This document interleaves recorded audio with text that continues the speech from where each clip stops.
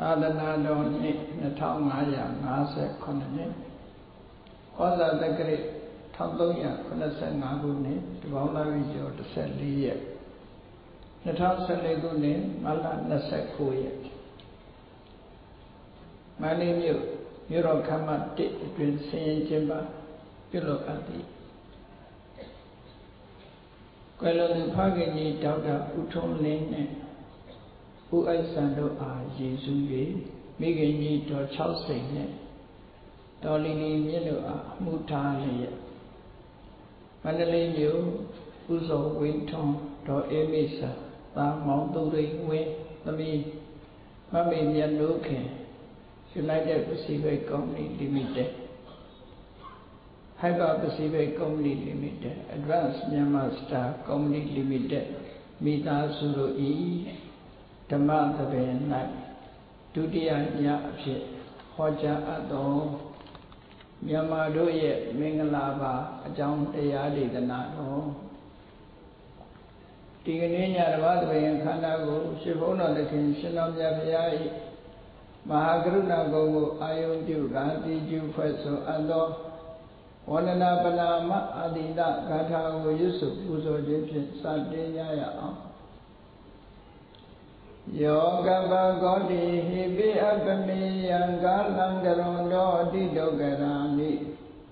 ခေရံကတောလောကဟိတယာနာတောနမောမာကာရုဏိကတတတ္တယောနာထောဝိနိယညာစွာတတ္တဝါဤချမ်းသာစီးပွားလိုလားတောင်းတဂုံပေါင်းခါသည်နာထမြညာခြင်းရှင်တော်မြတ်ဖရာသည်ကပ္ပဂောတိဟိပိဂရေကဘာအရေးအတွက်တင်ချာတို့ဖြင့်တော်လဲအဘယ်မေယံအရေးအတွက်တိုင်းဒါဖော်ပြခြင်းငါမစွမ်းနိုင်ပါသောကာလလေးအတင်ချေသိနေကဘာရှိကြသောကာလပတ်လုံးလောကဣတယတတလောကဤအကျိုးစီးပွားအလုံးငါအတိဒုက္ခရာနိဥစ္စာအသက်ရှင်လဲအင်္ဂါမိတ္တကြီးမှသမိတာလင်တထာဇနီစွန်ရင်ကြီးဟုကြတိချဝဲ50အစုအလုံးခဲရင်တော်မူတို့ကိုကရွန်တော်ဘုရားရှင်ရဲ့ဤတန်ကြိုးကိုအထုတော်မူရသည်ဖြစ်၍ခေရန်လက်ချင်းမျက်လုံးအသက်ဆုံးလည်းရဲ့နှလုံးစေဝံကိုရောဤဗေမညင်းတို့ကတောဘဝတဏ္ဍချိန်ခညာစွာရောက်တော်မူခဲ့ရရှာလိမ့်မည်မဟာကရုဏီကတတ္တဝါများယဝေတာကဲ့သို့တနာချစ်ခင်မှာကရုဏာရှင်ဖြစ်တော်မူသောတသနာတတဝိနည်းများစွာတတ္တဝါဤချမ်းသာစီးပွားလိုလားတောင်းတဂုံပေါင်းခါသည်နာထမြညာထိုရှင်တော်မြတ်ဖရာအားနမောယုတိပြောင်းပြောင်းမှန်ကိုလျော်၍ကရောယုကျုံရှိခိုးခြင်းသည်အတုဘဝတုစင်စစ်မဲ့သွေဖြစ်ပါစေတည်း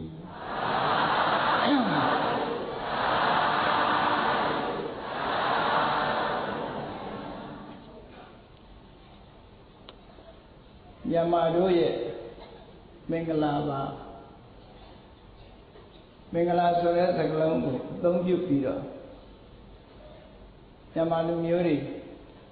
နှုတ်ဆက်တယ်ဆိုတဲ့စကားမြန်မာပြည်မှာလာရောက်လည်ပတ်ကြတဲ့နိုင်ငံသားတွေကတွင်တွင်ကျဲကျဲအခုအသုံးပြုလာကြမင်္ဂလာပါဆိုတဲ့စကားလုံးဘုရားဘာသာရဲ့တယုတ်တကံပြပြပြင်းပြင်းနဲ့ရသော်ဘုရားသခင်ကိုရောမြတ်ရဲ့ဆုံးမကိုလိုက်တာကြတဲ့ပုဂ္ဂိုလ်တွေလူများစုနေထိုင်တဲ့မြန်မာနိုင်ငံရဲ့ဒီနှုတ်ဆက်စကားအမှန်တမ်းကောင်းတယ်လို့မြန်မာလူမျိုးတွေဟာလည်းမင်္ဂလာဆိုတဲ့စကားလုံးကိုအလွန်နှစ်ချိုက်ကြနှစ်ပေါင်းကြာရှည်စွာကပင်ဒီကလုံးနဲ့ဒီစကလုံးကိုတွဲဖက်ပြီးတော့အသုံးပြုလာကြအလှတော်မင်္ဂလာ အိမ်တဲ့မင်္ဂလာထိမ်းမြန်းမင်္ဂလာနဲ့ဆိုပြီးတော့မင်္ဂလာဝဲတွေဆင်နွှဲကြတယ်နှစ်သိကူးမင်္ဂလာလို့ဆိုပြီးတော့မင်္ဂလာတွေအမျိုးမျိုးမင်္ဂလာရှိစေဖို့အတွက်မင်္ဂလာရှိတဲ့လုပ်ငန်းတွေကိုလုပ်ကြတယ်လို့ဒီလိုဆိုတာပေါ့ဒီမင်္ဂလာဆိုတဲ့စကားလုံးမှာအဖြေထုံးနိုင်ဖို့အတွက်မှန်ကန်တဲ့မင်္ဂလာဆိုတဲ့အဓိပ္ပာယ်ကိုရရှိခံစားဖို့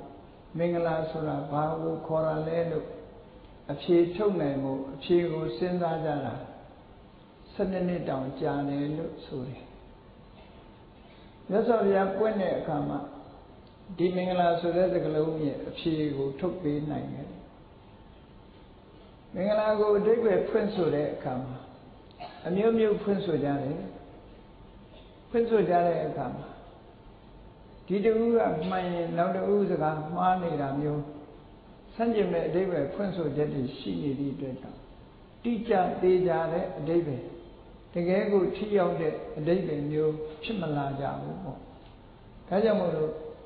မင်္ဂလာဆိုတာကိုလေ့လာကြတဲ့ဒီမေခွန်းထုတ်နေတဲ့မေခွန်းဟာ12နှစ်ကြာမှမြတ်စွာဘုရားဟောလိုက်မှအပြည့်တတ်သွားတယ်လို့ဆိုမြန်မာနိုင်ငံမှာတခြားနိုင်ငံကလူမျိုးတွေသူတို့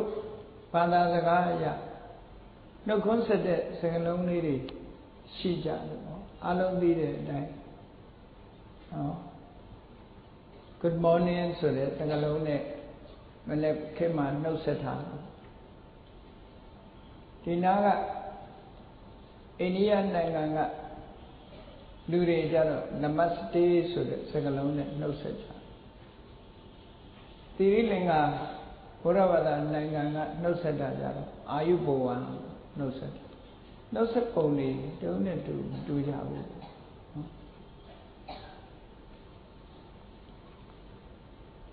အဲ့တော့နှုတ်ဆက်တာစိတ်ထဲမှာကောင်းမြတ်တဲ့အကျိုးတွေကိုရဖို့ဆိုရင်ရည်ရွယ်ချက်နဲ့ပြောကြတယ်ကိုရီးယားတွေကြတော့အညာဟိုက်ဆေယိုဆိုတာနှုတ်ဆက်တယ်ပေါ့နော်မျိုးစုံပေါ့သူ့အိဗယ်နဲ့သူတို့နှုတ်ဆက်ကြနှုတ်ဆက်စကားတွေပြောကြအဲ့တော့မြန်မာလူမျိုးတွေရဲ့မင်္ဂလာပါဆိုတဲ့နှုတ်ဆက်စကားနိုင်ငံခြားကလူတွေတော်တော်များများသိလာကြခုမြန်မာပြည်နဲ့ပတ်သက်ပြီးတော့tourism လုပ်ကြတဲ့ပုဂ္ဂိုလ်တွေtourism နဲ့ပတ်သက်ပြီးမြန်မာပြည်ကိုလာရောက်လဲပတ်ကြပြီး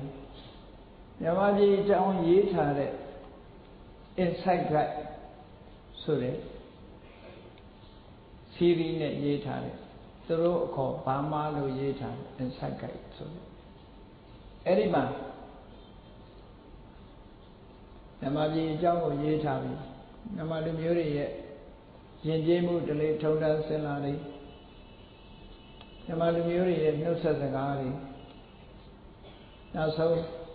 မင်္ဂလာပါဆိုတဲ့စကားကအစကျေးဇူးတင်ပါတယ်ဆိုတဲ့စကားလုံးထိပြောဆိုကြအနည်းဆုံးမြန်မာပြည်လမ်းလည်လို့ရှိရင်တော့အဲ့ဒါလောက်ကလေးပြောတတ်မယ်ဆိုရင်မြန်မာလူမျိုးတွေနဲ့လည်းပို့ပြီးတော့ခင်မင်ရင်းနှီးမှုရတယ်ပေါ့ဘုန်းကြီးတို့ကိုယ်တိုင်ကိုရီးယားရောက်တဲ့အခါမှာကိုရီးယားလူမျိုးတွေနဲ့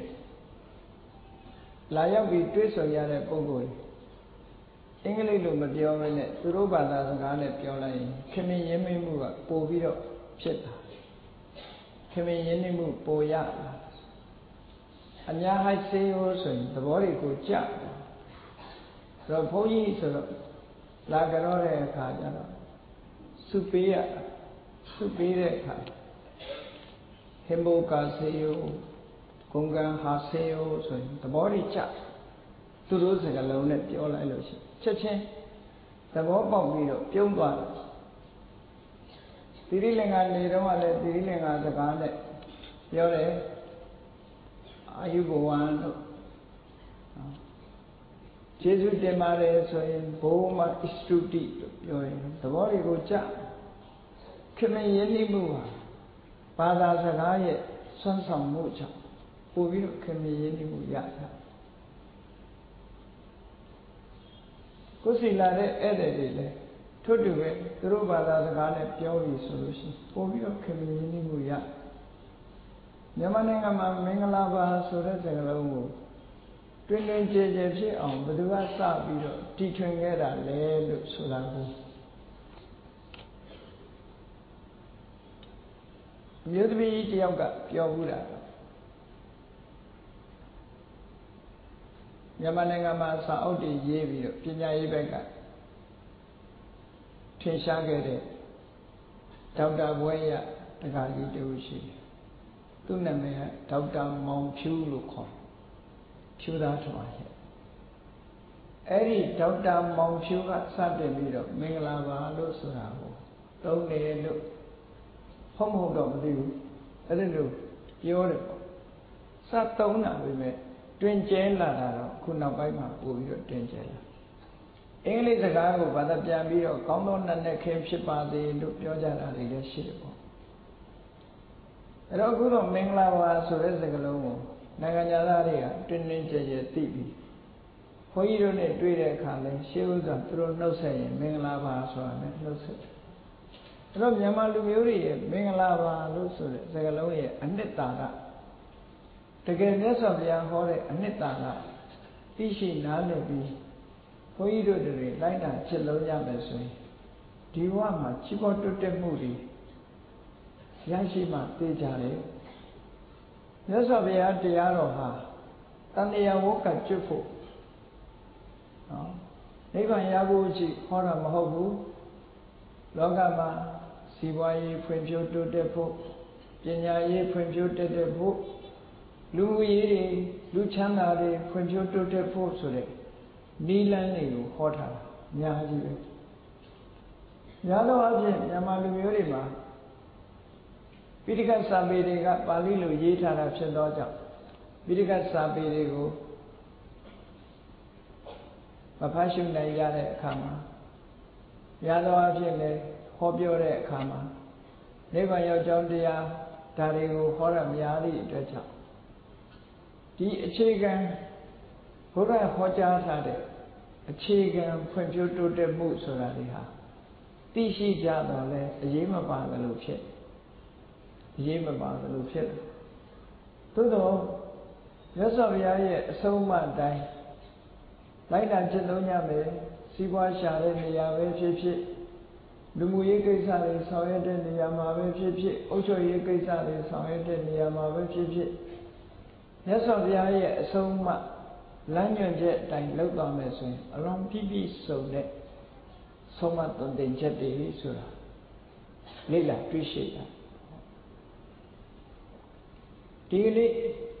ဒီမင်္ဂလာပါဆိုတဲ့စကားလုံးနဲ့ပတ်သက်ပြီးမြတ်စွာဘုရားရဲ့အဆုံးအမဟာနိဗ္ဗာန်ရဖို့တခုတည်းဥတည်ဟောတာမဟုတ်ဘူးလူဘဝရောက်လာပြီဆိုလို့ရှိရင်ကြီးပွားတိုးတက်မှုအတွက်လမ်းစဉ်ချမှတ်ပေးတဲ့အဆုံးအမတွေလားဖြစ်တယ်အဲ့ဒီအဆုံးအမတွေအတိုင်းဘုန်းကြီးတို့တွေလိုက်နာပြီးတော့အကောင်းထဲဖို့ဆောင်ရွက်ပြီးလိုက်နာကျင့်သုံးမယ်ဆိုရင်စိတ်ချမ်းသာကိုယ်ချမ်းသာနဲ့ဖွံ့ဖြိုးတဲ့မိမိတို့ရဲ့မိသားစုဖွံ့ဖြိုးတိုးတက်တဲ့မိသားစုဖွံ့ဖြိုးတိုးတက်တဲ့လူအဖွဲ့အစည်းဖွံ့ဖြိုးတိုးတက်တဲ့ကုမ္ပဏီဖွံ့ဖြိုးတိုးတက်တဲ့မြို့ရွာဒေသနောက်ဆုံးနိုင်ငံထိအောင်ဘုရားရဲ့အဆုံးအမလိုက်နာကျင့်သုံးခြင်းအပြင်ပြဿနာတွေအင်းကြီးပြီးတော့အေးချမ်းစွာဖွံ့ဖြိုးတိုးတက်နိုင်တဲ့အနေအထားမျိုးတစ်ခုရှိ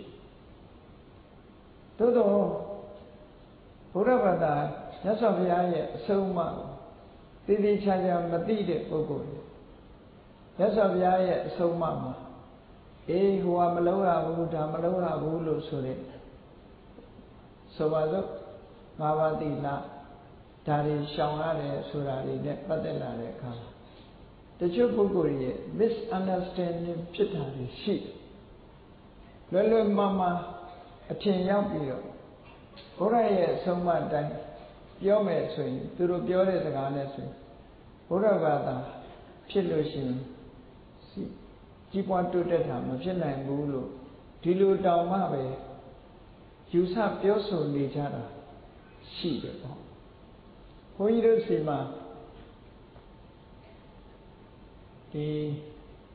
2000ပြည့်နှစ်ပတ်ဝန်းကျင်လောက်က2001ပတ်ဝန်းကျင်လောက်က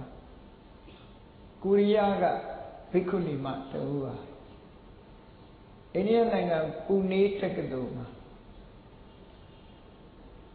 ဒီ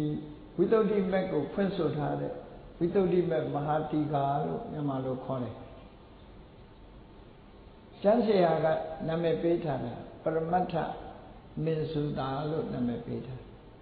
အဲ့ဒီကျမ်းရဲ့အစိတ်ပိုင်းတစ်ခုကိုလေ့လာသုံးသပ်ဘာသာပြန်ဆိုခြင်းဖြင့် PhD ဘွဲ့ယူဖို့စာတမ်းတစ်ခုရေးစာအုပ်တစ်ခုပြုစု dissertation ပြုစုတဲ့အခါမှာဒီကျမ်းကအမတမခက်တယ်ဒီစာပေကျမ်းဂန်တွေကမြန်မာနိုင်ငံမှာသာစာအုပ်စာတမ်းလည်းပြည့်ပြည့်ဝဝရှိတယ်ရှင်းလင်းပြနိုင်တာလည်းမြန်မာနိုင်ငံမှာပဲရှိတယ်ဆိုတယောက်ယောက်ရဲ့လမ်းညွှန်မှုကြောင့်သူဟာဘုန်းကြီးတို့စီရောက်လာတော့နှစ်နှစ်ခွဲလောက်သူ့ကိုဒီကျမ်းစာပြီးမြောက်သည့်အထိအောင်အစအဆုံးရှင်းလင်းဖော်ပြရှင်းပြပြီးတဲ့အခါမှာရေးတာတော့သူ့ဟာသူရေးတာပေါ့သို့တော့အတိတ်ပဲစကားလုံးတွေဘာသာပြန်ပြီးတော့ရှင်းပြရတယ်ပေါ့ဘုန်းကြီးတို့ရှင်းပြပြီးတော့ဒီကျမ်းပြီးတော့အခု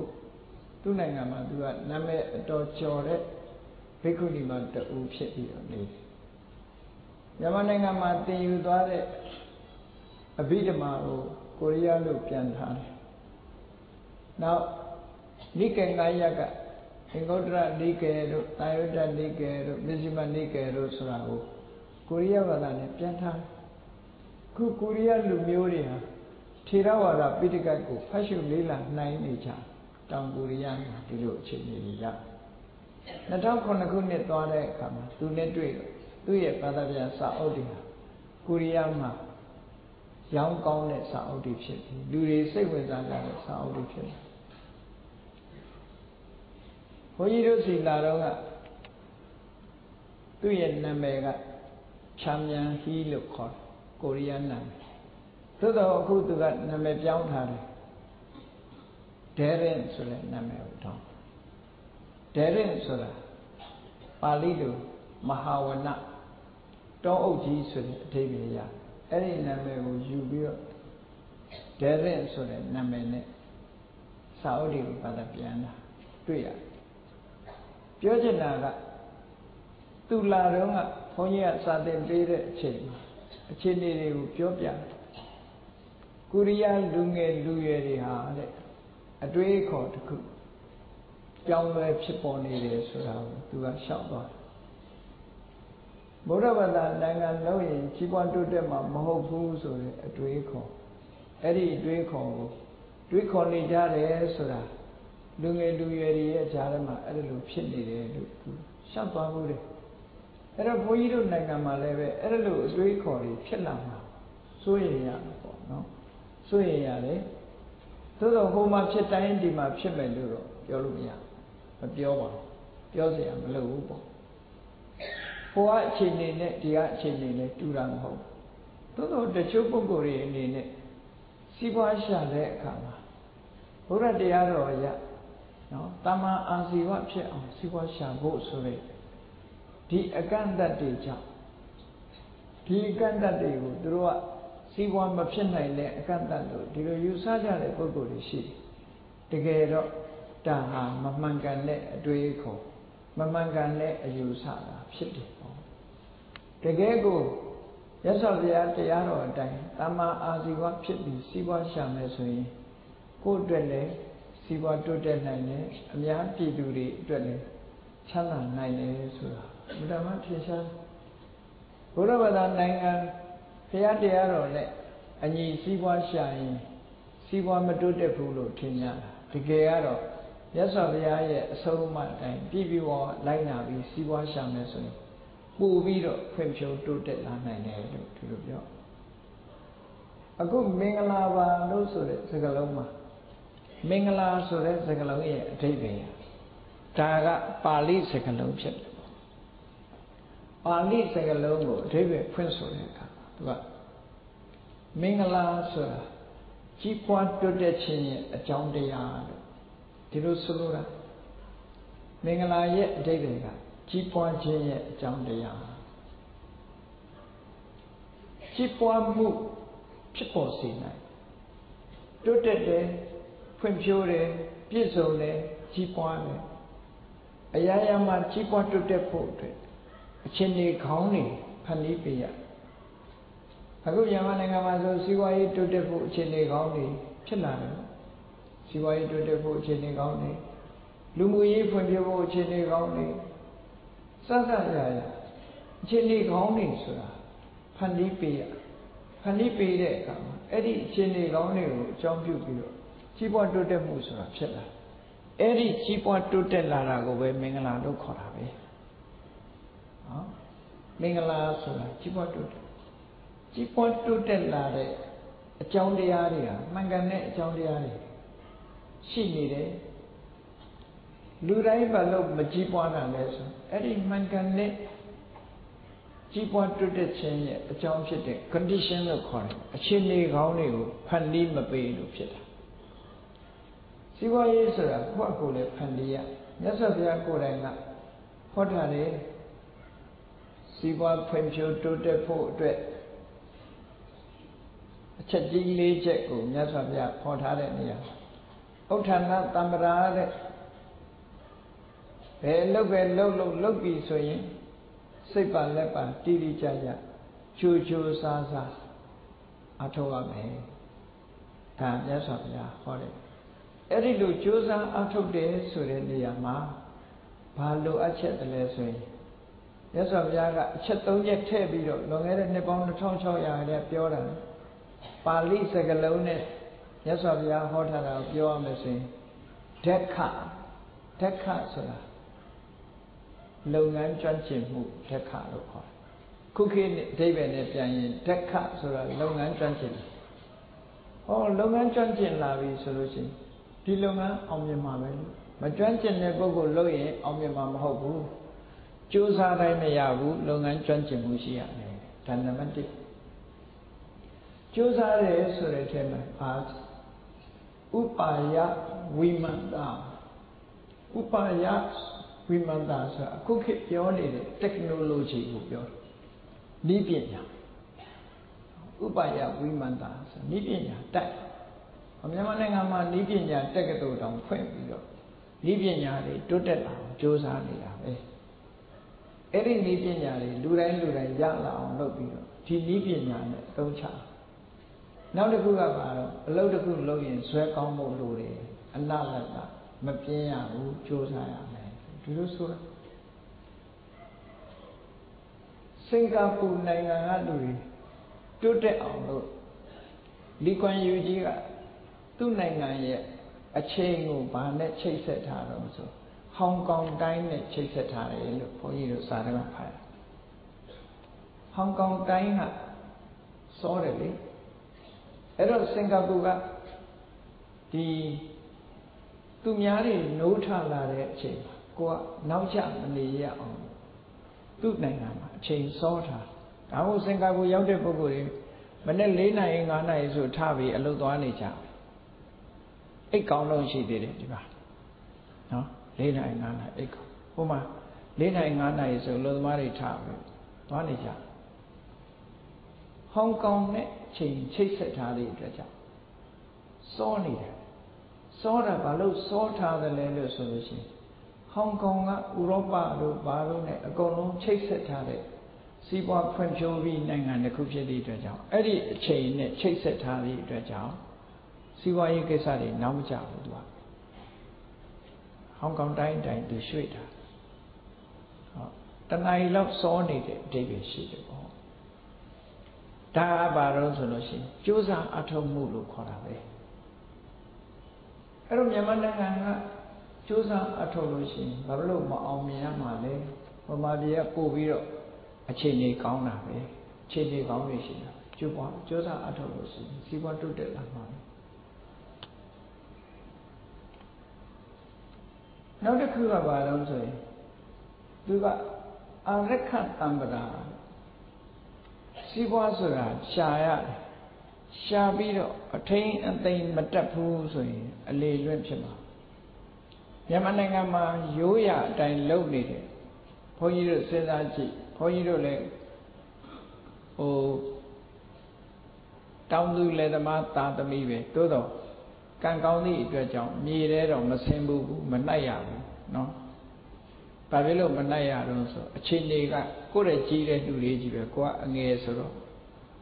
တောင်သူထဲမဆင်းခဲ့ရတိုးတော့ရိုးရာလှုပ်တဲ့ဟာမြေပဲဆွတ်စဘာပဲရိတ်ဘာတွေဖြစ်တုံဆိုအလေအလွင့်နေအများကြီးဖြစ်တယ်ပြမလို့အလေလွင့်နေအခုတော့အတော်အသင့်ထိမ့်သိမ့်လာနိုင်တဲ့သဘောရှိစဘာရိတ်လဲစဘာတွေဟာအလေလွင့်နေအများကြီးဖြစ်တယ်ရိတ်သိမ့်တဲ့အချိန်မှာအလေလွင့်နေအများကြီးဖြစ်တယ်ဆိုတာသိလားပဲနှုတ်တဲ့အခါမှာမြေပဲတွေဟာအလေလွင့်နေအများကြီးဖြစ်တယ်ဒါကြောင့်မို့ကောက်သိမ်းကောက်တဲ့ပုံကိုယ်တွေကတော်တော်ရကောက်သိမ်းကောက်တယ်ဆိုတာသူများရိတ်သိမ်းပြီးလက်မလိုက်ပြီးတော့ရှာတဲ့ညာကြီးရကောက်သိမ်းကောက်အဲ့ဒီအလေအလွင့်ကိုထိမ့်သိမ့်နိုင်ရမယ်အလေအလွင့်မရှိအောင်ထိမ့်သိမ့်နိုင်အာရခတံပရာလို့ခေါ်တယ်ဒါလည်းမကဘူးအလေအလွင့်ကမြန်မာလူမျိုးတွေရဲ့အလေအလွင့်ကဘာတွေရှိတော့ဆိုရင်နေ့စဉ်ချက်ပြုတ်စားတော့တဲ့ထမင်းဟင်းအလေအလွင့်ကလည်းရှိသေးတယ်ဘုန်းကြီးတို့ကိုရီးယားနိုင်ငံရောက်တဲ့အခါ2009ခုနှစ်ကအဘိဓမ္မာသင်ញလို့ပင့်တာနဲ့2009ခုနှစ်ကရောက်သွားတယ်ရောက်တဲ့အခါဟိန်းစာဆိုတဲ့ကိုရီးယားဘုန်းကြီးကျောင်းကြီးမှာတညအဲ့ဒီမှာနန္ဒစာစားတဲ့အခါကျခုနကပြောတဲ့ကိုရီးယားဘိက္ခုနီသူတို့တပိတ်ကလေးကအသေးလေးပါဗမာပြည်ကတပိတ်လို့တော့မဟုတ်ဘူးတပိတ်နဲ့တူလေးနဲ့သူတို့တပိတ်ကဗမာပြည်ကအလဲတဲ့ပကံလောက်ပဲရှိတယ်အဲ့ထဲမှာဆွမ်းနေဟင်းနေထည့်ပြီးတော့တူလေးနဲ့ယူလာပြီဆရာတော်တဲ့ဒီထဲကဆွမ်းနေဟင်းတွေကိုကုံအောင်ဖုံးပေးရမှာတဲ့ခြံထားလို့မရဘူးတဲ့ထမင်းညာဟင်းညာမကြမ်းရဘူးတဲ့စီကံထုတ်ထားတာအကယ်၍ဆရာတော်ကုံအောင်မစားနိုင်ရင်သူတို့စားပါမယ်တဲ့တွန်ပြစ်လို့မရဘူးဘယ်မှတွန်ခွင့်မရှိဘူးပကံနဲ့ရောက်သွားရင်ဗိုက်ထဲအကုန်ရောက်အောင်ထည့်ရမယ်လို့ဆိုလို့တယ်နော်ပကံနဲ့ရောက်တဲ့ထမင်းဟင်းဒီဗိုက်ထဲအကုန်ရောက်အောင်အဲ့ဒါကိုသဘောကျဘုန်းကြီးတို့သဘောကျအလေလွင့်မရှိအောင်ထိမ့်သိမ့်တာလို့ခေါ်တယ်ဒါမြန်မာနိုင်ငံမှာအဲ့ဒီအလေလင့်မရှိအောင်ထိမ့်သိမ့်နိုင်တဲ့အာရခတံပရာမိမိတို့လောက်ကင်ထားတဲ့ပစ္စည်းတွေထိမ့်သိမ့်ဆောက်ရှောက်ထားနိုင်တဲ့အာရခတံပရာလို့ဆိုမြတ်စွာဘုရားကစီးပွားရှာပြီးရင်ရလာတာကိုထိမ့်သိမ့်ဆောက်ရှောက်ရမယ်လို့ဒီလိုဟောတာဒါဒုတိယအရေးကြီးတဲ့အချက်တစ်ခုပဲတတိယအရေးကြီးတဲ့အချက်ကတော့သမစီဝိတာတဲ့ဝင်ငွေနဲ့ထက်ငွေမြတ်မြတ်တတ်သုံးဆွဲတတ်ဟောမြတ်စွာဘုရားကဟောတယ်မိမိရဲ့ဝင်ငွေကို၄ပုံပုံမှာတဲ့ဒါအတိအကျပုံခိုင်းတာတော့မဟုတ်ဘူးပေါ့ကိုယ့်အကူခွဲခြားထားခြင်းရလာတဲ့ဝင်ကို၄ပုံပုံထားပြီးတော့တပုံကဘတ်ဂျက်စနစ်ကိုပြောတာနော်ဘတ်ဂျက်စနစ်ကိုပြောတာဒါမိသားစုတစ်ခုမှာအဲ့ဒီစိတ်ကံတိုင်လိုက်နိုင်ရင်မချမ်းသာတောင်မဆင်းရဲဘူးလို့ပြော၄ပုံတပုံပဲနေ့စဉ်အသုံးထဲမှာသုံးပြပါကျန်တဲ့တပုံကိုတော့ emergency အတွက်ထားနှစ်ပုံကတော့စီးပွားရေးမှာအသုံးချဒီလိုဟောတာမြတ်စွာဘုရားစတုတာဝိပစီဘောဂေပဏိတောကရမဝတံအေးစဉ်းစားဉာဏ်ရှိတဲ့မိသားစုနဲ့နေတဲ့ပုဂ္ဂိုလ်ဟာတဲ့ကိုရှိတဲ့ပစ္စည်းကို၄ပုံပုံတပုံကိုစားပါကျန်တဲ့တပုံကို emergency အတွက်အသုံးပြုဖို့ထားပါအရန်တဲ့ အရန်ငွေဆိုတဲ့ဟာနဲ့ထားတဏ္ဍနှစ်ပုံကိုမှယင်းဒီမြုံနာမှာလို့ဒီလိုခေါ်တာမဟုတ်ဘူးခုကြတော့အိမ်ပေါင်းရာပေါင်းရှိသမျှယင်းဒီမြုံနာအလုတ်ကမဖြစ်အကုန်သွားပြန်ဆုံးသွားပြန်ဒါမျိုးတွေအများကြီးရှိတယ်နော်မန္တလေးမြို့မှာကိုကြားလိုက်တယ်ပိုင်တာတွေအကုန်လုံးလုတ်ပြီးတော့လုတ်ကွက်ဆိုတာသွားပြီးတော့မြေကြီးတွေကဟာကိုတူးဖော်ဖို့သွားကြိုးစားတဲ့အခါလုပ်ငန်းမကျွမ်းကျင်တာလည်းပါတယ်ကံတရားမလိုက်တာလည်းပါတယ်ရှိသမျှအကုန်ရင်းနှီးလိုက်တဲ့အခါကျတော့အိမ်ပြောက်ရာပြောက်ဖြစ်သွားဒါမျိုးတွေလည်းရှိတယ်နော်ရှိတယ်မိသားစုတစုတွင်ဖြစ်လို့လူမသိသူမသိနိုင်ငံနဲ့အဝမ်းဖြစ်မဲ့ဆိုရင်တော့လူဟာသိမှာပေါ့အဲ့ဒါလို့ယင်းနှမြုံနှံမှုတွေတလောကတည်းပဲကုမ္ပဏီတစ်ခုနဲ့ပတ်သက်ပြီးပြောကြတယ်ကုမ္ပဏီမင်းဘာတွေကရှိသမျှငွေတွေအကုန်လုံးရင်းတယ်ရင်းနှီးပြီးတော့အလုံးလုံးတယ်လုံးလုံးတဲ့အခါကျတော့ emergency မရှိညှို့လင်းချက်အတိုင်းဖြစ်မလာတဲ့အခါအဲ့ဒီလူတွေဟာခြေမဲ့လက်မဲ့တွေဖြစ်ကုန်ဒီလိုဖြစ်တယ်အကျွေးတွေတက်လာဟောမြတ်စွာဘုရားရဲ့စကားကိုလိုက်နာပြီးတော့လုပ်မယ်ဆိုလို့ရှိရင်ကိုယ်ဘတ်ဂျက်မှာအမြဲတမ်း emergency ရှိနေတယ်ဒီလိုဖြစ်ရတယ်လို့ဆိုလို့နောက်တစ်ခုကျတော့ကလျာဏမိတ်တာတဲ့စီးပွားရေးနဲ့ပတ်သက်တဲ့အကြံကောင်းဉာဏ်ကောင်းတွေပေးတဲ့ပုဂ္ဂိုလ်ကောင်းတဲ့ morality ကိုကျင့်တရားကောင်းတဲ့ပုဂ္ဂိုလ်တွေဒါတွေနဲ့စီးပွားမပြတ်အောင်ထိန်းသိမ်းဆောင်ရှောက်နိုင်တယ်ဒါမြတ်စွာဘုရားဟောတာအဲ့တော့မြန်မာတွေမင်္ဂလာပါဆိုတဲ့စကားကိုနှုတ်ကရင်ပြောရုံနဲ့တော့ကြီးပွားတိုးတက်လာမှာတော့မဟုတ်ဘူးမင်္ဂလာပါလို့ပြောတယ်လို့ဘာတွေလုပ်ရမလဲဒါကိုသိဖို့လိုတာပေါ့နော်မြတ်စွာဘုရားဟောတဲ့မင်္ဂလာတုတ်ကိုလူတိုင်းငယ်စဉ်ကသင်လာကြတဲ့ပုဂ္ဂိုလ်တွေတော်တော်များများရကြတယ်သိကြတယ်အခုခေတ်မှာလည်းကြပြာတွေနဲ့သင်ပေးနေတယ်သို့တော့စာကိုစာလိုပဲထားပြီးတော့လက်တွေ့ဘဝမှာအသုံးမချဘူးဆိုရင်ဘာနဲ့ဥပမာတူတုံးဆိုရင်ဆေးစာဖတ်ပြီးတော့ဆေးစာဖတ်ရနားထောင်ပါယောဂပျောက်လို့ဆေးတော်စားဘူးပလင်းနဲ့ထည့်ပြီးခေါင်းရင်းထောင်ထားမှာနော်မစားဘူးလက်တွေ့တော့မလုပ်ဘူးဆိုလို့ရှိရင်တော့ဘာမှဖြစ်မလာနိုင်ဘူးလို့ဒီလိုပြောနော်မြတ်စွာဘုရားတရားတော်ကဆောင်ရံနဲ့ရှောင်ရံဒီနှစ်ခုပဲဟောတာဆောင်ရမှာတွေကိုဆောင်ရမယ်ရှောင်ရမှာကိုရှောင်ရရှောင်တာဟာအလုတ်ပဲဆောင်တာဟာအလုတ်ဖြစ်တယ်လို့ဆောင်တာလည်းအလုတ်လုံးတဲ့လုံးထိုက်တာကိုလုံးရမယ်မလုံးတဲ့မလုံးထိုက်တာကိုမလုံးဖဲနေရမယ်မလုံးဖဲနေခြင်းသည်ရှောင်ရင်းပဲဖြစ်တယ်ပေါ့ဆိုးကျိုးတွေမပေါ်လာအဲ့တော့မင်္ဂလာပါဆိုတဲ့နေရာလူဘဝရောက်လာပြီးမြတ်စွာဘုရားကအရေးကြီးတာဘာလို့ရမလဲဆိုအရေးကြီးတာနံပါတ်1အရေးကြီးဆုံးက association ဟာအရေးကြီးဆုံးပဲမိမိဟာလူအတိုင်းဝိုင်းနဲ့ရောက်လာပြီဆိုရင်အပေါင်းအသင်းတွေနဲ့တွေ့ကြတယ်အပေါင်းအသင်းတွေတွေ့တယ်မိဘတွေကလည်းဒါကိုစိုးရိမ်ရတယ်လေဒါကိုစိုးရိမ်ရတယ်ကလေးတွေကြောင်းထားပြီဆိုရင်အပေါင်းအသင်းမှားမှမစိုးရိမ်တဲ့မိဘမရှိဘူးကိုယ်ရင်ခွင်ကနေထွက်သွားတဲ့ကလေးအပေါင်းအသင်းမှားမှစိုးရိမ်ကြတယ်ပေါ့အဲ့တော့အပေါင်းအသင်းလို့ဆိုတဲ့နေရာမှာမြတ်စွာဘုရားကကြီးပွားတိုးတက်ဖို့ဆိုလို့ရှိရင်သူကလူဟာနှစ်စားရှိတယ်ဘာလနဲ့ပဏိတာခေတ်စကားနဲ့ပြောရင် educated နဲ့ uneducated ဘာလဆိုတာ uneducated အသက်ရှူရုံနဲ့အသက်မွေးတဲ့ပုဂ္ဂိုလ်မျိုးဘာပညာမှမရှိဘူး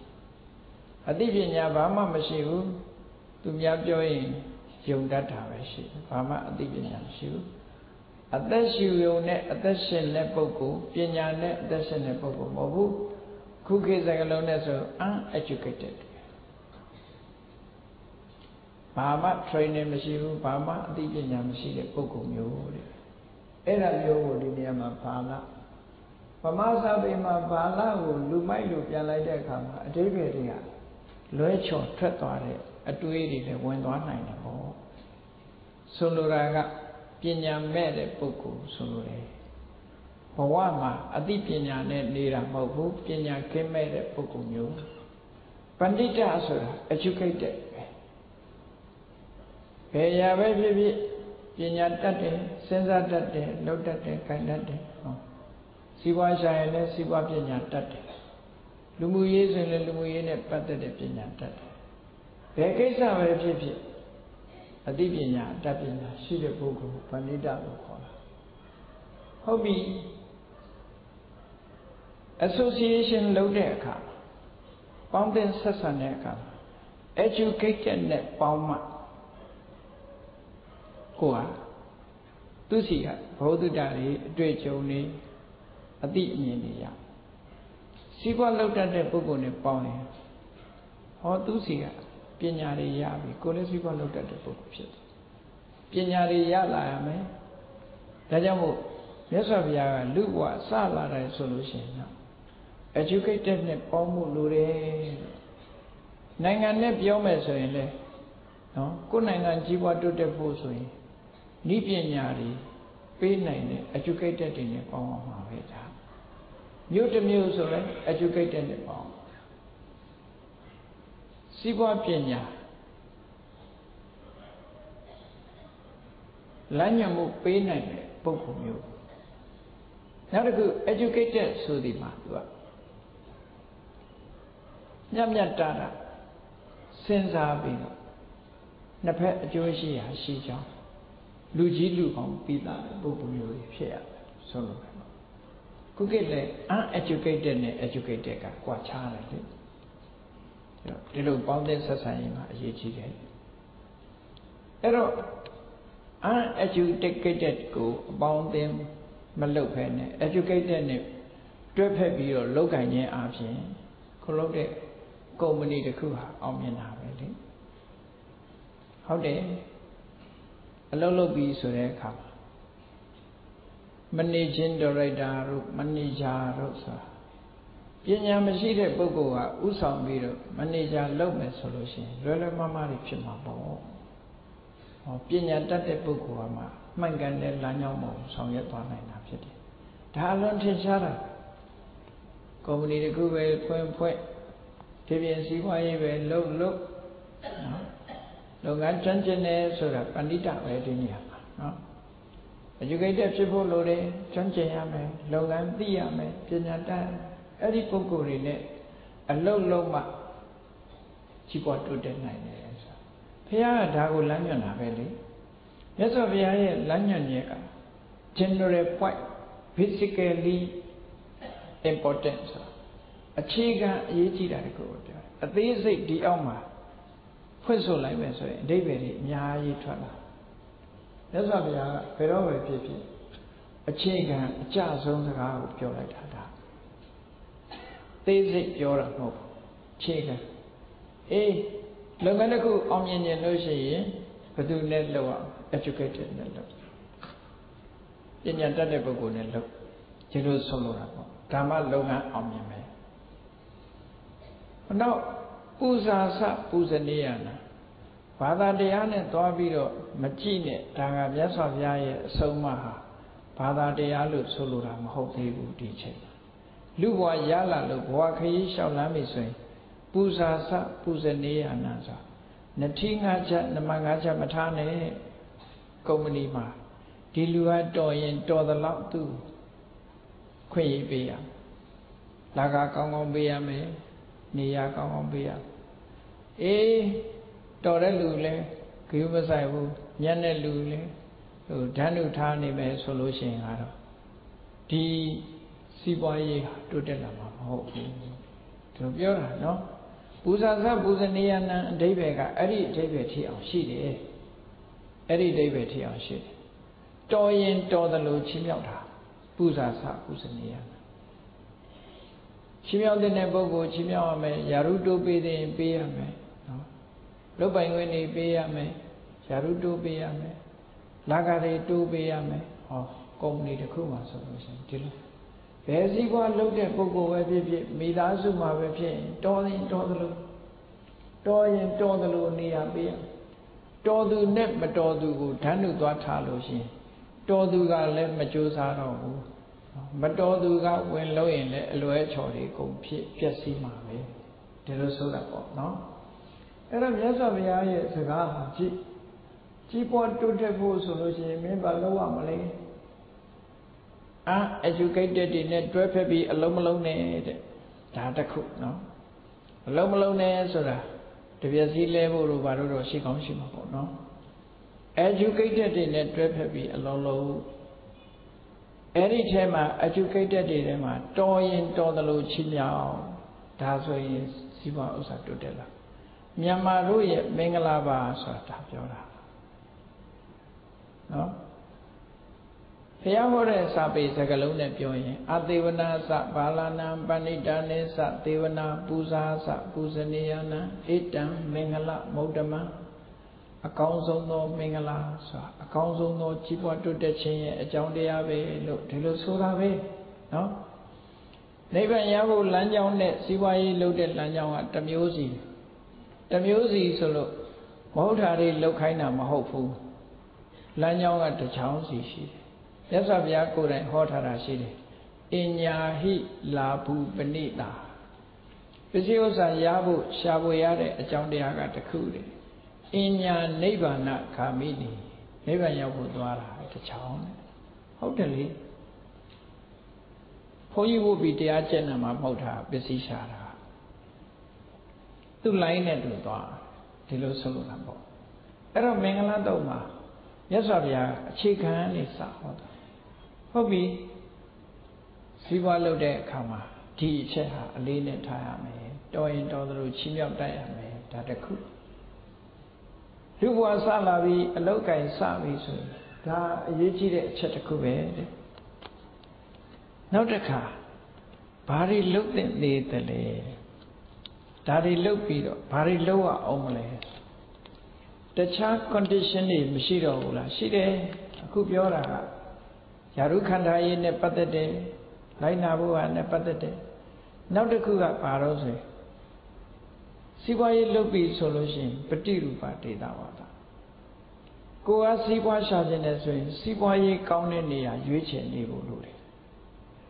စီးပွားရေးတော့လုပ်ချင်တယ်ဟိုးဝေးလံဒေတာသွားရေးလာရေးခက်ခဲတဲ့နေရာသွားပြီးတော့စီးပွားရေးသွားလုပ်လို့ဘာမှမရဘူးလေပฏิရူပဆိုတာဟာလုပ်ငန်းနဲ့တက်လျော်မဲ့နေရာကိုရွေးချယ်တာဒါတော့လူတွေကျွမ်းကျင်မိတာပါမြတ်စွာဘုရားပြောတဲ့အတိုင်းနော်ကျွမ်းကျင်ကြတယ်လေဒါကြောင့်မို့လို့ဒီလမ်းမကြီးတွေတို့ဘာလို့ဆို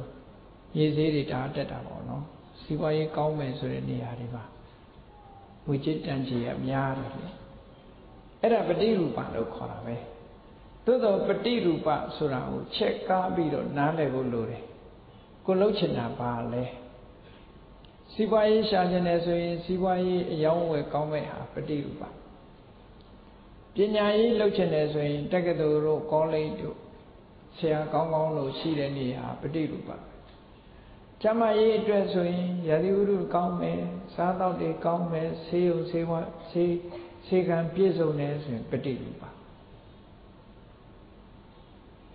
သူကလည်းသူပฏิရူပကိုမှတ်ရပေါ့အဲ့ဒါလို့မဟုတ်ဘူးဘုန်းကြီးသီလရှင်ဝတ်ပြီးတော့နိဗ္ဗာန်ရောက်ကြောင်းတရားကိုရှာမယ်ဆိုရင်လမ်းညွှန်မှုပေးနိုင်တဲ့တရားရိပ်တာတွေပါလို့ရှိဒါပฏิရူပလို့ခေါ်တယ်အဲ့ဒါပฏิရူပလို့ပြောတယ်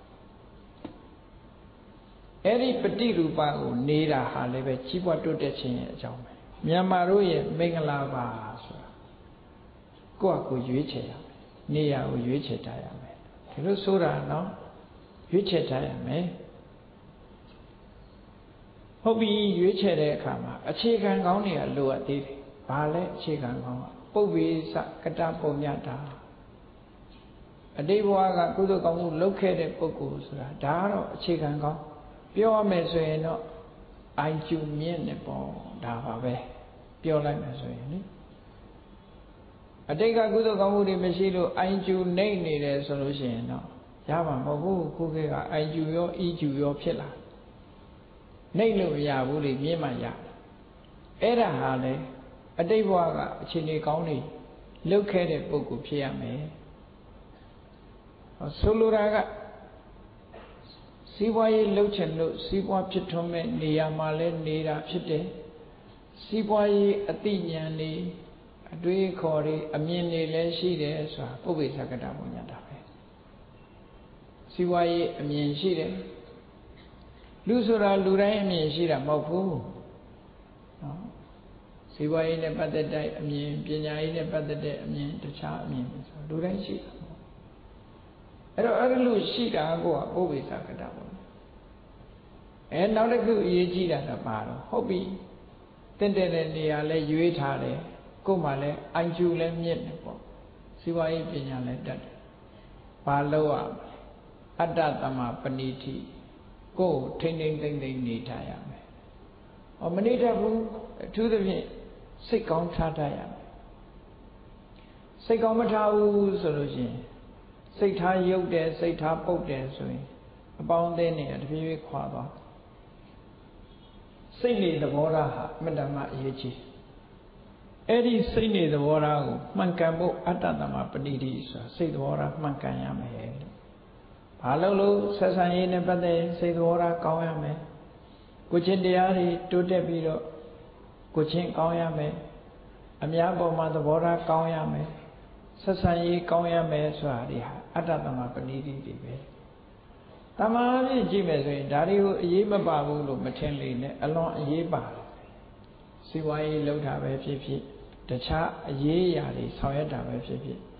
Atatama Paniti Sura, Yechidom. Atatama Paniti, Pietwabi, Ludiaha, Coco, training the name Shiu, Saitama Kamu, Sasaye Nyanes, Jasondra, and Namaja. Oh, yes, of your horror, Tao horror, no? Tao, you want to devote to Dari Yeji, Luguama, to Tepoya, Diharia, Community condition if you look. Mengalava Sura, Di Mengalari, Lina Mau, Piora, Di Mengalari, Lina, Gentona, Piame, Tirosore. Darling, the low lane, low lawyema, Luguama. So I look. Educated and Paune, Siva Share Kama, Tore Lurine, let there be loaded. Every time I touch on Tamia de Bogorio, a queen yeri pede, Siva ye count in the Yaman neede, I do mienne, Cosego let 10 days or short day. The loud net piece of Milaloso, did it to the poor she did it. Halloa. Kit alike. But hold this sensor. Go to them ya Lila Sibu Atoame, Ta Yechi Deli. The good enemy Yahu Kavajiha, Jan Saint Muri, Saint Call Muri, Miyaji. Challenges to Hadele. Eddie Jan Saint Muri, the Nibian Yadi Sura, Nisan Lemia, to take me. To take me, she would Tuanida. Erarigo, Yachimapia. Yachimapia, a golden piece on lower. The facility, kidney a chini, kidney mountain like this. Sakalon to low she, Alo di Java lebe. No, Eddie Sakalonga Baron say. Be the Joneses, Sakalon she. Be the Joneses, Idian the Romeo. Be the Joneses, Kenne and ye. Need time, ma look so. Kenne and ye need time.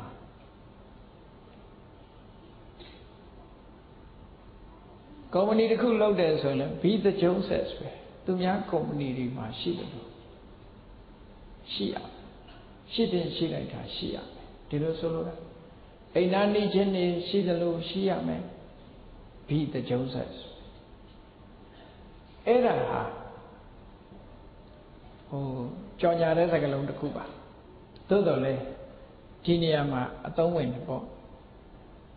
Era di Podu Dasura, she a man looks solo level. Yes, he may be a woo, Nizzy Kawajima, Bari Pini, Siway in the Pataviro, Miera of Chamador, no Chamador, do I? No. A mere sheep, shit me out down, now much I am got near and Josania. Erago solo de Bahotesa. How do that is she near me? It was in Nauja, really. Nauja Avi. Or now the Kuga Baloa, Chiba Dodeche. Take part. Take part, Sura. She don't have a lemu piano, take part of Koi. A cookie dog, take part of Vadapiana, science go Vadapiana. Ways are net take part of Sureka. Ways are take part. Science ne art ne science go Quebian. She don't have take part, Sura. Atarada Maha take part, Sura. She kick at Tamatari, a Tapiana, Sashiku, so she. Ways are Pinya Pepsi, take part Pinya Pepsi. At the movie one young a talk of shit, a tapiana, the cook book, till solo rave. Look at me, the cool Russia. A cookie that they body, Yaiba. Computer Degador, Livia Degador, Kenya Degador, Degadori, Miyaji, did they body, then baby have ready. Tajamolo, deep in Yayati, Sibu Atoame. That's when Pobiro promotion Pella, promote Loya, go, Pobiro. Yintin Pelo Yapa. Or yes of Ya da Hora. No, Sagaloma, Dago Hora. Baho did the inside, they bensa. Another Gua, Winiosa to the Kitosa. Winiasa. The Kayagan was egan. A chili combino, tending the tapo. Jinjili Mabu, coaching the Akomo, Lina Messican Uri. A cookie de Biome solution. A chicken coaching Laga Asa. Tangiga Topian Tade, Uri de Gasa, a colon the unload Winiosa to the Kitos. Uri Piena, Lila Sibugame, Shawama, Sawama, Uri Sura, Madilo Lomi Bare, Lu, Sinebelu Mia Uri. Madilo Uri Popjetes, a year can have. Tajamu Winiosa to the Kitos. E coaching the Anne Patade Hari. Something lam, like I am a second Uri. Shall I am a second Uri? The on lower. Take back them, tap me or win yours to the kiddo. Pony de generally we need a couple day. Take couples are Uri, baby. Discipline it, Dari Nale or Tiame look to the pure. Below yes of Yaye, Lanya Muriga, Tausi. Minglava Yamaru. Dari Malolution, Mingalaga Palam, hopeful no. Mingalava Pshimam, hopeful. Winiosa to the Kido. Shinjemu ne Patadari, the Yame. Bibi say, Tuba Dita Sa Yawasa. Abiosoha. Satwe Yema, Abiosoha, Yechizoma. Don't do Satwe, Pione Satwea. Sagama Piota and down sign language that Pion did have a no cap pure, sir. No chew, shoot of aloes or a die. Do what he does. Yes, of Yaga, Soma Hoja Tare, do what he does. No? A Joe sheeted. A Bioso mew, Pia made. A Bioso diame. Namatica, a Bioso diame. Go pure as a gaha. A John Joe Silio as a gamupia. The peta. Mita, the win is a gamu pia. Man is a gamu that pia. Monday have a pia. Dirusura or Sabi Lubia Mesway. Tuba dita ye what father did no doba dita. Taja, oh yeah, pure need a look all me, Messon. Yes, I've ya hot had a pure coa.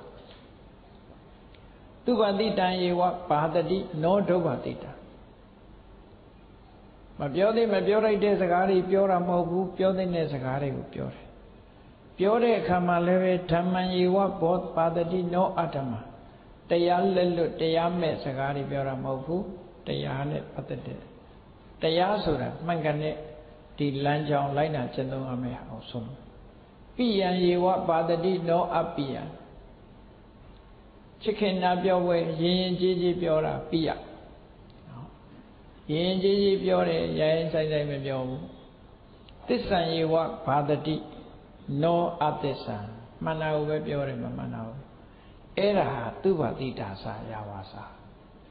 လူတွေရဲ့ communication မှာစကားဟာဆက်သွယ်မှုအကြီးမားဆုံးသောလက်နက်တစ်ခုဖြစ်တယ်ပေါ့ဒါကြောင့်မို့အပြောဆိုလိမ္မာတက်ကြွပြီးပြောတတ်ဆိုတတ်တယ်ကြောင်းနဲ့ကျိုးနဲ့ဆိုရင်အထက်ရောက်သွားတာပဲဒါကြောင့်မို့လို့ဒီပြောတတ်ဆိုတတ်ဖို့အတွက်လူတွေမှာလေ့ကျင့်ရတယ်သင်ကြားကြရတယ်သူတို့ဆိုတာပေါ့အေးပါဇက်ပဲစကားရှိပါဇက်ရှိရင်စကားပြောဖြစ်တာပဲလို့ဒီလိုမအောင်မိတယ်ပါဇက်ဆိုတာထမင်းစားဖို့နဲ့စကားပြောဖို့ထားတာဟုတ်တယ်စားကြနာစားဒုက္ခရောက်မှာပဲပြောကြနာပြောလဲဒုက္ခရောက်မှာပဲနော်မှန်တယ်လေပါဇက်ဆိုတာဘာလို့ထားတော့ဆိုထမင်းစားဖို့နဲ့စကားပြောဖို့ထားတာသို့တော့ထမင်းစားဆိုတဲ့နေရာမှာမတည့်တာတွေစားကြည့်ပါလားဒုက္ခမရောက်ဘူးလားနော်မပြောသင့်တာပြောကြည့်ပါလားဒုက္ခမရောက်ဘူးလားလှုပ်ချင်တာလှုပ်လို့မရဘူးဆိုတာအမတ္တမထင်ရှားတယ်ပေါ့သူတို့ဆိုတာပေါ့ဒါကြောင့်မို့မြတ်စွာဘုရားကသူဘာတိတာစဝါကိုပြောတဲ့စကားတန်ဖိုးရှိတဲ့စကားဖြစ်ဖို့လို့ဒါအရေးကြီးတယ်လို့သူပြောအဲ့ဒါဆိုလို့ရှိရင်ဣတံမင်္ဂလာမௌတ္တမံဆိုဒါတကယ်ကိုအကောင်းဆုံးမင်္ဂလာပါပဲကြီးပွားတိုးတက်ဖို့အတွက်စိတ်ချဒီဘဝမှာကြီးပွားတိုးတက်လာတယ်ဒီလိုဆိုတယ်အေးဟုတ်ပြီလူဘဝမှာကြီးပွားတိုးတက်တဲ့အလုပ်တွေလုပ်ပြီးဆိုတဲ့အခါတစ်ဖက်ကနေကြည့်ရင်တာဝန်နဲ့ဝတ္တရားတွေဆိုတာရှိတယ်တာဝန်ကြည်ပြွန်တဲ့ပုဂ္ဂိုလ်ရှိရမယ်ဝတ္တရားကြည်ပြွန်တဲ့ပုဂ္ဂိုလ်ရှိရမယ်တာဝန်နဲ့ဝတ္တရားဆိုတာဘာကွာလဲဆိုတာဝန်ဆိုတာပေးအပ်ထားတဲ့အလုပ်တစ်ခုဝတ္တရားဆိုတာလှုပ်တင်လို့လုပ်ရတဲ့တစ်ခုဒီနှစ်ခုရှိတယ်နော်အဲ့ဒီတာဝန်နဲ့ဝတ္တရားကိုလည်းပဲနားလည်ပြီးတော့ခြေပြောင်းအောင်ထမ်းဆောင်နိုင်တဲ့ပုဂ္ဂိုလ်ရှိရတယ်လူတိုင်းဟာလူဘဝရောက်လာတာအမေဖေရှိတယ်လေမိဘမဲ့လို့ပြောတဲ့ပုဂ္ဂိုလ်ဟာအမေဖေကရှိပြီးမှတည်သွားတာလေမေဖေဆိုတာရှိတယ်ကဲမေဖေသက်ရှိထင်ရှားရှိနေတယ်ဆိုတဲ့ပုဂ္ဂိုလ်တွေဟာတာဝန်နဲ့ဝတ္တရားဘာလို့ရမိဘတာဝန်ကိုယူရမယ်ဝတ္တရားရှိတယ်မိဘတွေကိုကြွေးမွေးဆောင်ရှောက်ရမယ်ဒါဆိုလိုတယ်ပေါ့ကိုစားနေရရင်မိဘတွေလည်းစားရမယ်ကိုဝတ်နေရရင်မိဘတွေလည်းဝတ်ရမယ်ကိုနေစရာရှိမိဘတွေလည်းနေစရာရှိရဟောဆိုလိုတာကမိဘတွေကိုငယ်ငယ်တုန်းကဆောက်ရှောက်ထားတဲ့မိဘတွေကိုကတုံ့ပြန်ပြီးတော့ပြုစုဖို့ဝတ္တရားရှိတယ်လို့ဒီလိုဆိုတာအဲ့တော့မိဘဆိုတာအထူးသဖြင့်တော့အိုမင်းမစွမ်းဖြစ်လာတဲ့အခါမှာသားသမီးကပို့တာဝန်ယူရတယ်ကိုတော့ကတိတ်ငဲနေတဲ့အချိန်မှာဒီမိဘကကိုယ့်ပုံမှာတာဝန်ယူခဲ့တာလေပြန်ကြည့်လိုက်ကိုမိဘလုပ်တဲ့ကိုကလေးတွေပုံမှာဘလောက်တာဝန်ယူရတယ်ဆိုတာသိတယ်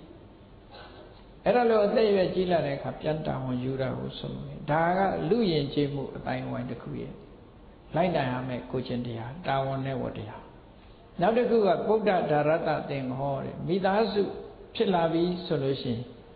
အဲ့ဒီမိသားစုရဲ့တာဝန်ကိုလည်းယူရမယ်ဝတ္တရားရှိတယ်ဟောဒီနှစ်ခုကလှုပ်တဲ့လှုပ်ထိုက်တာကိုမြတ်စွာဘုရားလှုပ်ရမယ်နှုတ်ဖို့ဆိုဝတ္တရားချုပ်တဲ့အမေဖေတွေသားသမီးတွေကကူမဆိုင်လို့ပြစ်ထားတယ်တိုင်းပြည်မှာဝန်တော့ဝန်ပိုးဖြစ်လာတယ်နော်သားသမီးတွေကိုဒီတာဝန်ရှိတဲ့ပုဂ္ဂိုလ်ကပြစ်ထားတယ်အလေလွင့်နေဖြစ်လာတယ်ဟောတိုင်းပြည်မှာဝန်တော့ဝန်ပိုးဖြစ်လာဒါမျိုးတွေမဖြစ်စေရဘူးကိုယ့်ဟာကိုယ်တာဝန်ယူရမယ်လို့ဝတ္တရားရှိတယ်လို့ဒီလိုဆိုတာပေါ့နော်အတိအသီးတာဝန်ယူသွားရင်ဒါဟာကြီးပွားတိုးတက်ခြင်းရဲ့အကြောင်းတစ်ခုလူယဉ်ကျေးတို့ရဲ့အတိုင်းဝိုင်းကဒါကမင်္ဂလာပဲနောက်တစ်ခုကတော့ဘာလို့ဆိုအနာကုလသကမ္မန္တာဘာလို့အနာကုလကမ္မန္တာဆိုလို့ရင်သေသေးတတ်တတ်လို့ဘယ်အလုပ်လို့သေသေးတတ်တတ်လို့တကားပိတ်ရင်သေသေးချာချာပိတ်မီးပိတ်ရင်လည်းသေသေးချာချာပိတ်အနာကုလကြတော့အာကုလကမ္မန္တာဆိုတာမသေးမသက်လှုပ်တဲ့ပုဂ္ဂိုလ်တွေကြောင့်တော်ကြတော့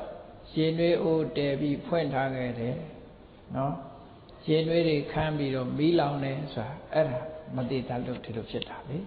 ဘီယူမဆိုင်လို့ဖြစ်တာအဲ့ဒါမျိုးတွေနဲ့မီးလောင်ပြီးတော့ပစ္စည်းတွေဆုံးရှုံးရတယ်လေရင်နွေးအိုးမေ့ပြထားခဲ့လို့ဆိုတာတွေကရှိတာမီးမပိတ်ခဲမွေးလို့ဆိုတာတွေလည်းရှိတာအဲ့တော့ဒီလိုမဖြစ်ရအောင် bē ya bē phi khayut sai te tat long ya meအဲ့ဒါလို့လုပ်တဲ့အခါမှာလုပ်တဲ့အချိန်ဆိုတာရှိတယ်တင့်လျော်တဲ့အလုပ်ဆိုတာရှိတယ်မပြင်းမကြီးလုပ်ရမှာဆိုတာရှိတယ်လုံလဝိရိယနဲ့အားဆိုင်ပြီးတော့လုပ်ရမှာရှိတယ်မပြင်းမစည်းအောင်ထိမ့်သိမ်းဆော့ရှော့အောင်မှာဆိုတာရှိတယ်အဲ့ဒါနဲ့အညီကိုလုပ်တဲ့အလုပ်တစ်ခုဟာတေတတ်ပြီးပြင်းလှုပ်ဆောင်တတ်ရမယ်တဲ့အဲ့ဒါမှကြီးပွားတိုးတက်တဲ့မင်္ဂလာဆိုတာဖြစ်လာနိုင်တယ်ဒီလိုဆိုတာအဲ့တော့လူဘဝဟာဒီလောက်ဆိုလို့ရှိရင်အခြေခံအားဖြင့်တော်တော်ပြည့်စုံတာဒါတွေကနိဗ္ဗာန်ရောက်ဖို့ဘုရားဟောနေတာမဟုတ်ဘူးလူဘဝချမ်းသာဖို့အတွက်ဟောနေတာဒါတွေကိုလိုက်နာကျင့်သုံးခြင်းအားဖြင့်ချမ်းသာတယ်လားဟုတ်ပြီစီးပွားဥစ္စာတွေတိုးတက်လာပြီကိုယ်မှာဒီအလုပ်တွေလည်းအကုန်သိကြလို့ကြီးပွားတိုးတက်လာတယ်ဆိုရင်လှုပ်တဲ့တာတခုကိုပြောမယ်ခုနကလှုပ်ရမှာကိုပြောတာအခုဟာလှုပ်တဲ့တာကိုပြောတာမလှုပ်မနေလှုပ်ရမှာကပြီးပြီဘာတွေတော့မလှုပ်မနေလှုပ်ရမှာကအမေတွေကိုမိဘတွေကိုဂရုစိုက်ရမယ်နော်သားသမီးတွေကိုကျွေးမွေးစောင့်ရှောက်ရမယ်ဒါအလုပ်ကိုလုပ်ရအလုပ်ကင်လုပ်လို့ရှိရင်တည်တတ်ရှိရမယ်ဒီလိုဆိုရဒါအလုပ်ကိုလုပ်ရမယ်လှုပ်တဲ့နာကိုတခါမြတ်စွာဘုရားပြောတယ်ဘာတွေလှုပ်တဲ့နေတယ်လဲဒုဝါရလာပြီဆိုရင်ဒါနဲ့စကိုယ်အပြည့်စုံလာလို့ရှိရင်အေးအပြည့်စုံတဲ့ပုဂ္ဂိုလ်တွေပေးတာကမ်းတာမျှတာဝေတာဒါလုပ်ရမယ်လို့ဆိုမြတ်စွာဘုရားကိုယ်တိုင်ကစီးပွားရေးနဲ့ပတ်သက်ပြီးတော့လမ်းညွှန်ထားတာတခုရှိတယ်ဘာလဲလို့ဆိုရင်စီးပွားရှာလို့ရလာတဲ့ပစ္စည်းဟာသိမ်းထားဖို့မဟုတ်ဘူးတဲ့ဘာလို့ကကိုရထားတဲ့ပစ္စည်းကိုနံပါတ်1ကိုချမ်းသာအောင်သုံးစွဲရမယ်ချမ်းသာအောင်နေရမယ်သုံးစွဲရမယ်ဆိုလိုတာလုံချုံအိမ်ကောင်းရာကောင်းဆောက်ကားကောင်းကောင်းစီးနော်ထမင်းကောင်းကောင်းဟင်းကောင်းကောင်းချက်စားကိုချမ်းသာအောင်နေတာကိုပြောပြတာပါဒါချမ်းသာအောင်နေရမယ်ဒါရှာတာဒါအတွက်ရှာတာလေပြီးပြီဆိုရင်မိမနေနဲ့နောက်တစ်ခုလောက်ရမှာအမေဖေတွေကိုလည်းချမ်းသာအောင်ထားနောက်တစ်ခုကသားသမီးတွေချမ်းသာအောင်ထားနောက်တစ်ခုကဆွေမျိုးမိတ်သင်္ကားတွေချုပ်ငယ်နေလို့ရှိရင်ကုညီဆောင်ရှောက်နောက်တစ်ခုကဒါနကောင်းမှုလုပ်လို့ဆိုတယ်ပေါ့ဒီ၅မျိုးနဲ့ကုန်သွားတဲ့ပစ္စည်းဟာကုန်တယ်လို့ပြောတာမဟုတ်ဘူးတဲ့အသုံးတာအဖြုံးနဲ့မဝင်ဘူးအသုံးလို့ခေါ်တယ်ကုန်တယ်လို့ပြောစရာမလိုဘူးစနစ်တကျသုံးစွဲလိုက်တယ်လို့ပဲပြောရမယ်ဝိစ်ဖြစ်သွားတာမဟုတ်ဘူးနော်သုံးလိုက်ထားတာဖြစ်တယ်အဲ့တော့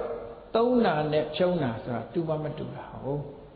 ဒါကသုံးဖို့လောက်ထားတာသုံးကိုသုံးရမယ်လို့ဆိုလို့တယ်ကျန်တာတော့အဖြုံးတော့ကျန်တာအဖြုံးဒီတဲ့ကိုသွားရင်တော့အဖြုံးမဲ့ရောက်သွားပြီကမှတ်ပြီဒါအသုံးမဲ့ပါနေတာဒီလိုဆိုတာအဲ့တော့ဒါနကောင်းမှုဆိုတာလှုပ်ခြင်းအဖြစ်စီလုံးညီညာမှုမေတ္တာတက်ရောက်မှုတွေပိုရောက်လာနောက်တစ်ခုကဓမ္မစရိယာတဲ့ဒီလှုပ်တဲ့လှုပ်ထိုက်တဲ့ကိုချင်းတရားတွေနဲ့ပတ်သက်ပြီးတော့ထိမ့်သိမ်းဆော့ရှော့ရမယ်ကျင့်သုံးရတရားနဲ့အညီနေထိုင်ရင်တတ်ရမယ်ညာတကာနဲ့စသင်္ဟောတဲ့ခုနထဲမှာပါတဲ့အတိုင်းဆွေတွေမျိုးတွေကုညီဆော့ရှော့ရမယ်နောက်တစ်ခုကအနဝိဇ္ဇာနိကမ္မာနိအပြစ်ကင်းတဲ့အလုပ်တွေကိုလုပ်ရမယ်ဆိုလိုတာကရာဇဝမှုအပြစ်ကင်းရမယ်ဥပဒေနဲ့ပတ်သက်ပြီးတော့အပြစ်ကင်းရမယ်ကိုလုပ်တဲ့အလုပ်ဟာနော်တားမြစ်ထားတဲ့ဥပဒေတွေမချိုးဖောက်ရဘူးလိုက်နာရမယ်ဥပဒေတွေကိုလိုက်နာရမယ်ဥပဒေဘောင်တွင်းကနေရမယ်ဒီလိုဆိုတာပေါ့ဥပဒေဘောင်ကိုကြော်ပြီးတော့ဥပဒေကိုဆန့်ကျင်တဲ့အလုပ်မျိုးဘယ်နိုင်ငံဘယ်နေရာနေမလုပ်သင့်တာပေါ့မလုပ်သင့်ဘူးဒါနဲ့ပတ်သက်ပြီးတော့ပြောအောင်မယ်တခုပြောပြဘုန်းကြီးတို့တရားဓမ္မကနေလှူထားတာကားလေးအစုပ်ကလေးအစုပ်လို့ပြောတာအကောင်းနဲ့ရှင်ပြောတာပါစီးလို့တော့ရပါသေးတယ်အဲ့ဒီကားလေးကိုဘေးကဘလို့အကြံဉာဏ်ပေးကြတော့ဆိုလို့ရှိရင်ကားလဲလိုက်ပါတဲ့ဝတ်တော့ကားနဲ့လဲရတယ်ဆိုဘုန်းကြီးကဗာပြန်ပြောလိုက်တော့ဆိုဥပဒေပေါင်းအတွင်းကပဲနေချင်ပါတယ်လို့ဒါတွေမလုပ်ချင်ပါဘူးကိုကဥပဒေအတွင်းဥပဒေအတိုင်းနေလို့ရှိရင်ကိုကတတ္တိရှိ ကိုကဥပဒေချိုးဖောက်ထားလို့ရှိရင်ကိုကအရှုံးကြီးပဲလေအဲ့ဒါလို့လာပြောတဲ့အခါအဲ့ဒါလို့ပဲပြောလိုက်တယ်အေးကားတစ်မစည်းခြင်းဘူးမဟုတ်စည်းခြင်းတယ်ဒါပေမဲ့ဥပဒေမဲ့တာတော့ငါကတော့မလုပ်ချင်ဘူးဥပဒေပေါင်းတွင်းရပဲနေမယ်ဆိုဝိသောက်ကာမစိတ်တော့ဘာမှမကြောက်ဘူးဝိသောက်ကားတွေတိမ့်လိုက်တဲ့အခါကျတော့ပါကုန်ကြအဲ့ဒီ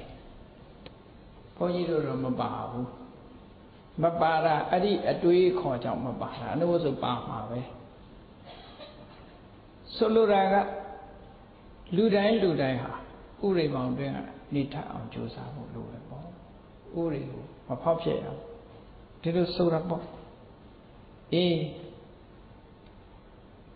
ဒီလိုခရူးဆိုင်ကြရမှာဟောနောက်တစ်ခုကကြည့်အနဝိဇ္ဇာနိကမ္မနိဆိုအဲ့ဒါအပြစ်ကင်းတဲ့အလုပ်လုပ်ထားတယ်ဆိုရင်ကိုယ့်ဘုံမှာထိခိုက်နေနာမှုဘာတစ်ခုမှမရှိဘူးဟောနောက်တစ်ခုရှောင်ကျင်ရမှာတွေပါသေးတယ်လှုပ်တဲ့နာတွေကိုပြောပြီးတော့ရှောင်တဲ့နာတွေရှောင်ရမှာတွေကိုမြတ်စွာဘုရားဆက်ပြောတယ်အာရတိဝိရတိပါပါတဲ့အောက်တန်းကြတဲ့အလုပ်တွေမလုပ်ပါနဲ့တဲ့ရှောင်လိုက်ပါတဲ့အောက်တန်းကြတဲ့အလုပ်တွေနော်အောက်တန်းနောက်တန်းကြတဲ့အလုပ်တွေဘယ်တော့မှမလုပ်နဲ့ရှောင်လိုက်မစ္ဆပါဏာသတံမောနော်အယက်သေးစာဘီယာ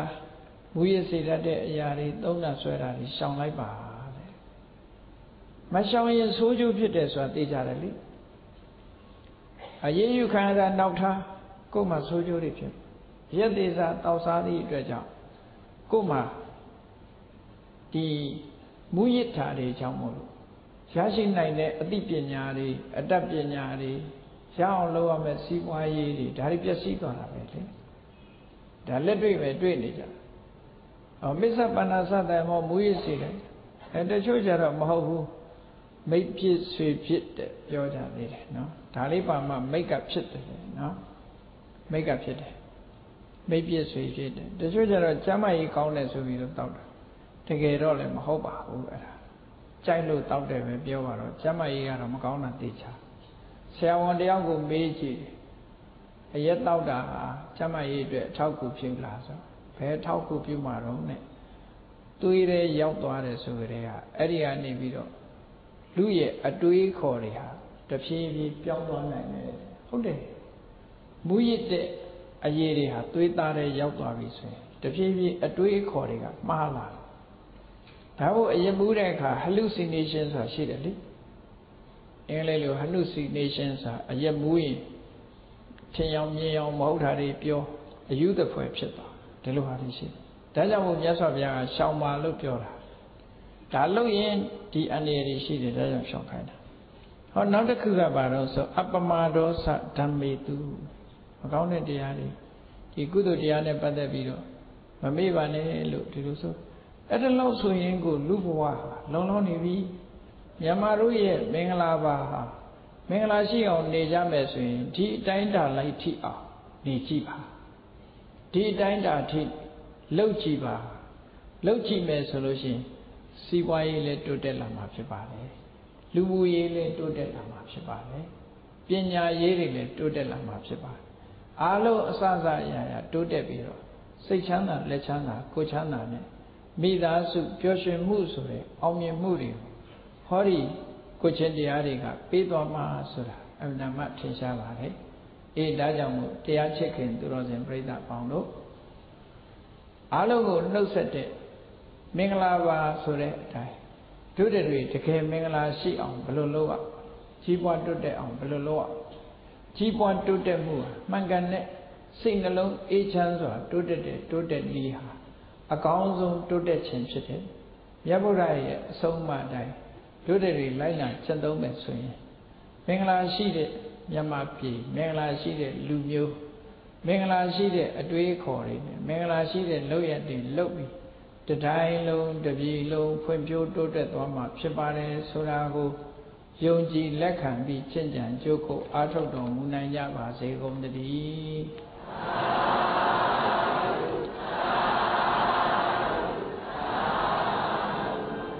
မေတ္တာပို့ရအောင်တတဝါများစွာဖေးရန်กว่า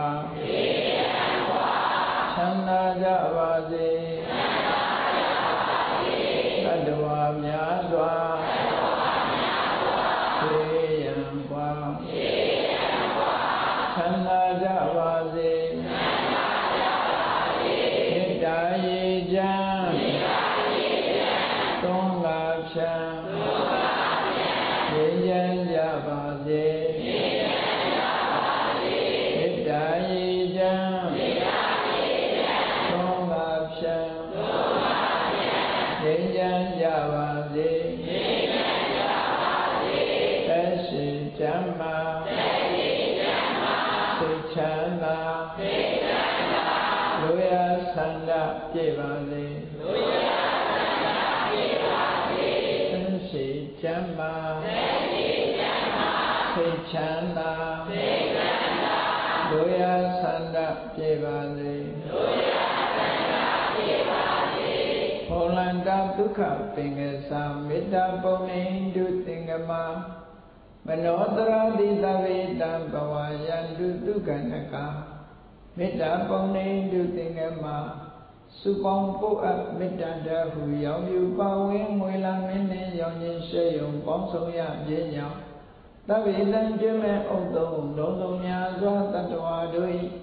မနောတရာတိမြင်မြတ်ဖြူစင်အေးကြည်လင်းသည့်ရေစဉ်ကြည်တင်းစိတ်နှလုံးတည်ဟုသောရေအိုင်ကြီးအတွင်၌